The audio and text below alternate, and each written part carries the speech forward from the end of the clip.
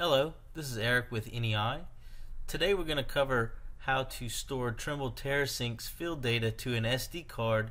That way on the PC or laptop, when you're using data transfer, we will set up a GIS folder option. One reason to do this is Microsoft, as of Windows 10, has stopped supporting Windows Mobile Device Center, and that is the key software that allows the GPS device to talk to the PC. So right here on my screen I have data transfer open. Right now it's disconnected. It says not connected here. If I try to hit the checkbox to start the connection, it'll just sit here and spin in timeout. This is because of this creator update that Microsoft has released and some others since then that have stopped this tool from working. So a workaround from that is to store the data to an SD card. So what I'm going to do here is I'm going to fire up my GPS device. I'm going to put it on the screen so that you all can see it. So when you start up TerraSync, it always starts on status and skyplot.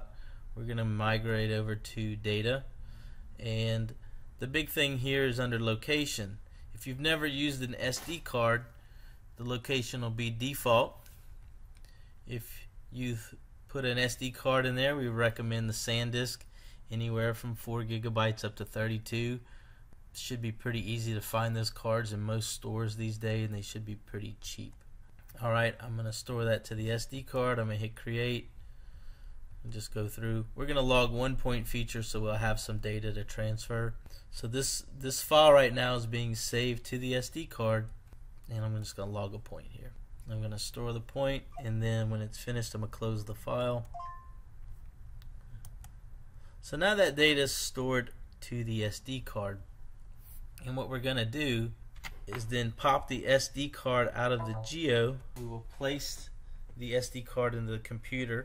On the Geo, the SD card slot is on the right side towards the bottom. It says SD. Alright, we'll give it a second here. Now it shows up on my G drive. I'll open the file so you can see what's in here. Whenever we create a file in TerraSync, you'll see 8 files here with the same name. It says 8 files selected. These different file types do different things, but when you transfer, they convert into what we call a Trimble SSF file. So you need 8. Sometimes you'll see 9, but for the majority you need all of these 8 files. .dd, .gic, .gip, .gis, GIW, GIX, OBS, and OBX.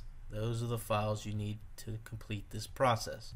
So you're going to bring up data transfer. Some may run right inside of Pathfinder Office. This will be under Utilities Data Transfer. Some of you may have data transfer installed by itself. That's fine. And what we're going to do when this is open is click on Devices, and we're going to go down to the New button in the bottom left corner. We're going to scroll down to the GIS folder option and click on OK. Now we're going to browse straight to that new drive letter on my computer. So I'm going to close C up, go straight to my SD card on the G drive, and I'm going to click on OK. I'm going to click on Next. Now we have to choose a file type. TerraSync is our default, and we want to use the latest version, which is 345X. Click on Next. We're going to give this a name. I'll just call this TerraSync on SD card, and click on Finish. Now I have a new device in my list here called TerraSync on SD card, and when I connect, it should connect to that folder. Here moving forward, it's always going to be the same setup. Instead of Windows Mobile Device Center, now called TerraSync on SD card, you click on the Add Data File. The only difference is you're going to see .gis instead of .ssf. If I hit Open, let me go back one step. There's a destination folder in here. You just want to make sure that this destination is set correctly. Some of you may just put it to a folder on the desktop or on a server or something like that. In this case, it's going into my last used Trimble folder. and then when you're finished you hit transfer all.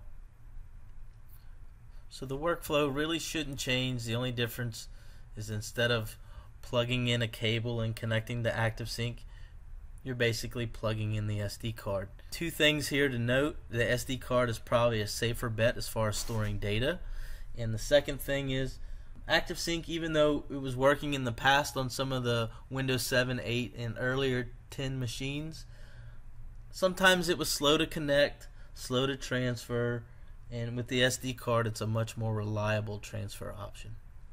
Alright, well, I hope that helps out. If not, I'm going to have another video with some other options to transfer files not using Windows Mobile Device Center. Thank you.